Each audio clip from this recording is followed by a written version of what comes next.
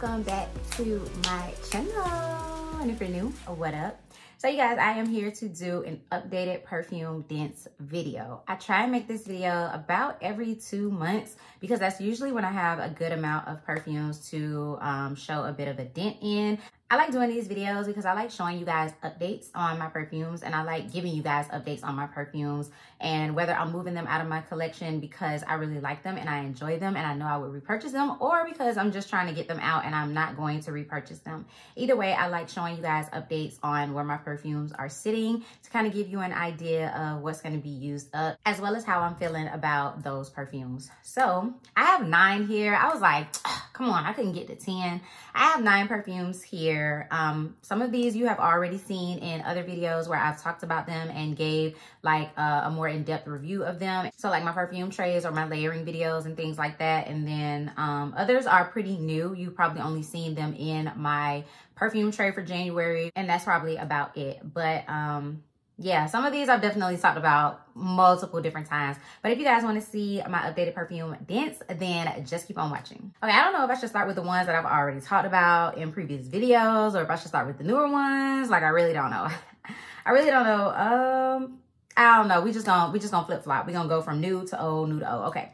So let's talk about my Jimmy Choo Fever, one of my absolute favorite perfumes. And I'm finally getting down to the wire on this one. So really and truly, I don't have much left of this at all. This is a 40 ml bottle, 1.3 fluid ounce. I still love this perfume. To this day, still love this perfume. Still think it is very deep and sexy, mysterious, perfect date night perfume, perfect going out perfume, perfect seductive, sexy, like vixen type of perfume. I still think that about this. It has never not been that for me. Every time I wear it, every time I just go to sniff it in my collection, it really just evokes the bad side in me. This perfume is killer. I don't care what anyone says. This perfume is killer, okay? I love that like juicy, fruity plum note. Like, it is very, very like syrupy and just juicy and good. And then I love like the hazelnut in this as well. It's one of the most prominent scent notes that I smell in here, along with the tonka bean.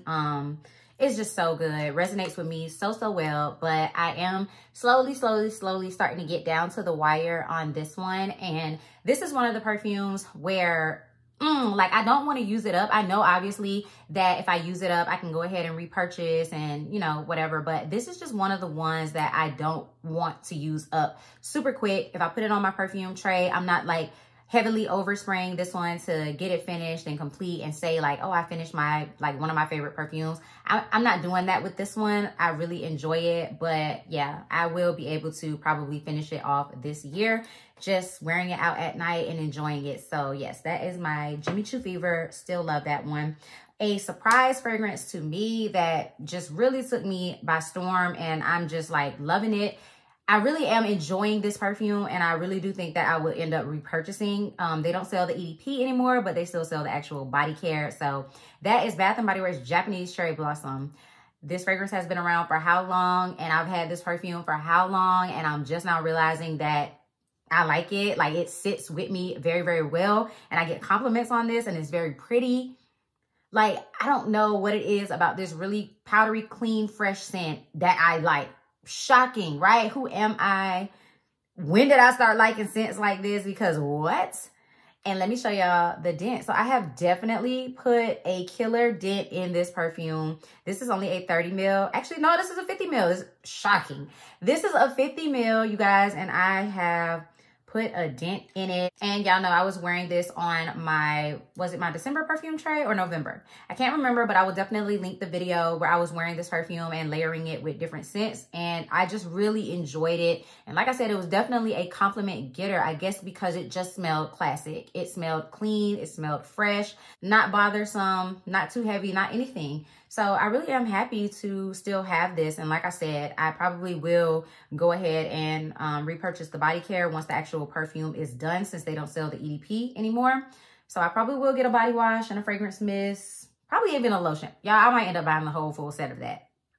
Shocking, right? Who am I? But I really do enjoy that one. Okay, my Sabrina Carpenter Sweet Tooth Caramel Dream. Definitely enjoyed this one while it was on my perfume tray. I had so much fun with this one. I was mixing and layering this with so many different things, so many different gourmands, because that really pretty like candied orange ginger sweet note, in addition to the dark chocolate and the caramel, the powderiness, it was just really, really nice. I told y'all it gives me like a Reese's peanut butter cup type of smell when I wear this perfume. And I am seeing it in the light. I know I had shined the light on it, but it's basically right here to where the R is on Sabrina Carpenter. So I definitely have put a nice little dent in this fragrance.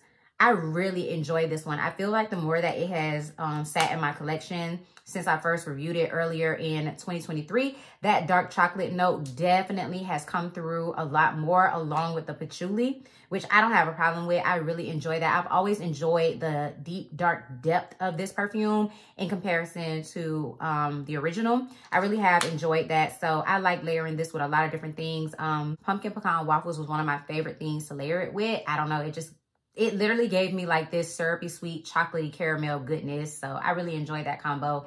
And I really enjoyed this perfume. Still like it.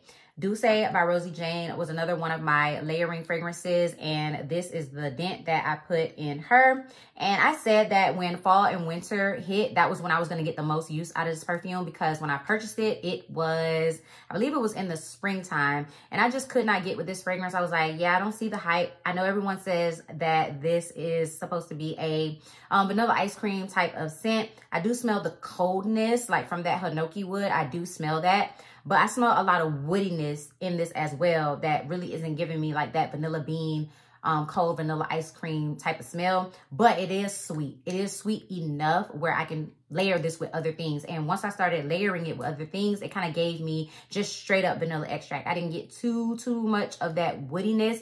I didn't get too much of that like depth from it. It just smelled like straight up vanilla. So I did love this as a layering agent, and that is the way that I'm going to finish this perfume off, by just layering it with so many different things. It's actually a really good layering combination in addition to Sabrina Carpenter Sweet Tooth Caramel Dream, as well as the original. So if you wanted to, you know, do a layering combination with body care and this perfume, putting this on top is like a finishing touch. It's so good together. So I really did enjoy those. They were on my perfume tray at the same time. So I did layer those a lot together.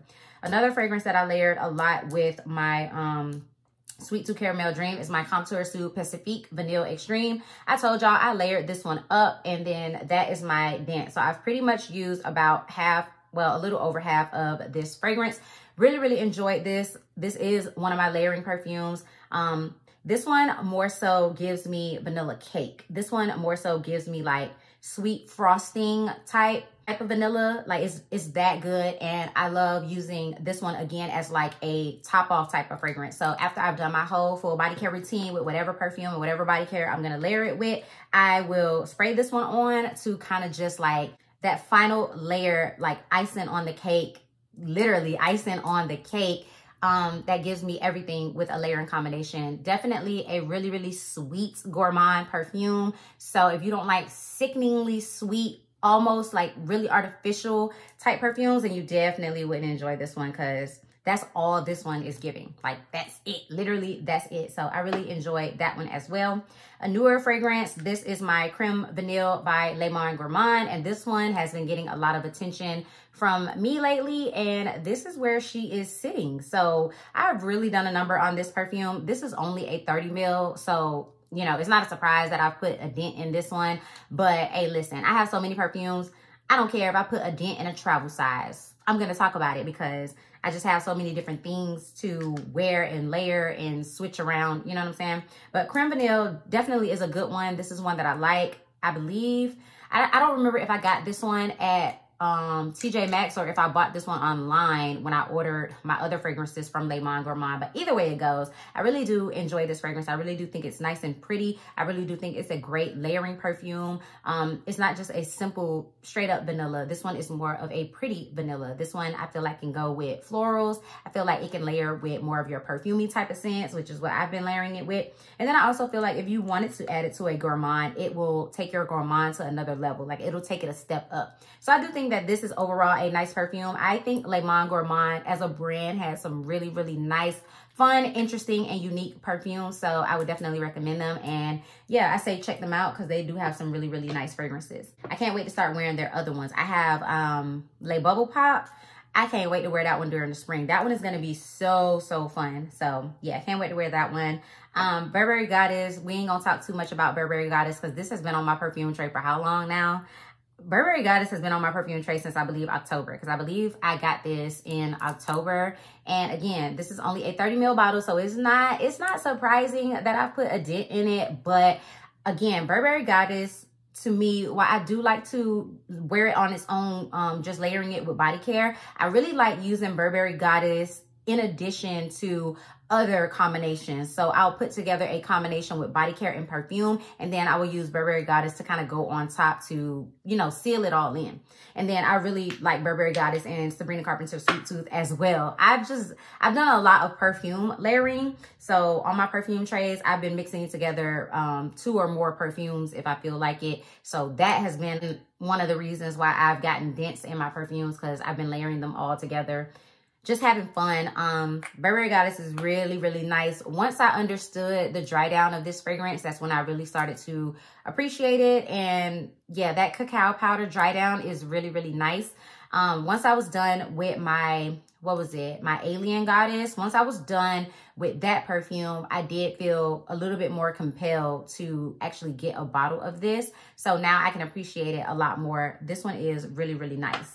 Another perfume from my perfume tray, this is Victoria's Secret Oh So Party. So this dent is very, very fresh. This dent is very, very new because I brought this onto my perfume tray in January. So this dent has come from just me using it this month, because when I first put this on my tray, it didn't have that much of a dent at all, if I'm being honest. So just me using it these past couple of weeks, I've definitely put that much of a dent in it. And I do enjoy this perfume. I think it is very simple, non-complex, kind of like, you know, a Victoria's Secret type of scent, a scent that you would expect from Victoria's Secret. It is really, really nice. It's a floral sweet perfume. Nothing too like descript, like it's very nondescript, honestly, because I said the scent notes of this perfume, it doesn't even smell like those scent notes specifically. It just is a floral pretty type of perfume. But I have really been enjoying this one. And like I told you guys in my perfume tray video, I know another combination that I will really enjoy this perfume with. So I can't wait until the springtime to pull that one out again and start using it with the scent that I really, really enjoy. And then the very last fragrance that I want to talk to you guys about is none other than this one, which I have mentioned time and time again since I have gotten it in my collection, Bianco Latte. And looking through the lights, where we're at, we are sitting right here on Bianco Latte. So almost halfway on this 100 ml bottle. Took it out of town with me. Absolutely love it. Have gotten hella compliments. Even put my best friend onto this perfume. She wanted it for her birthday. I have just loved on this perfume so much, and I want to keep loving on it until it goes away during spring and summer, because I don't think I would want to pull this one out during spring and summer because it has that kind of like condensed milk or cold foam type of scent. And I don't think I want to smell like that during the spring and summer, during the heat. So I would definitely put this one away in my closet, squirrel it away until next fall and winter when I will pull it out.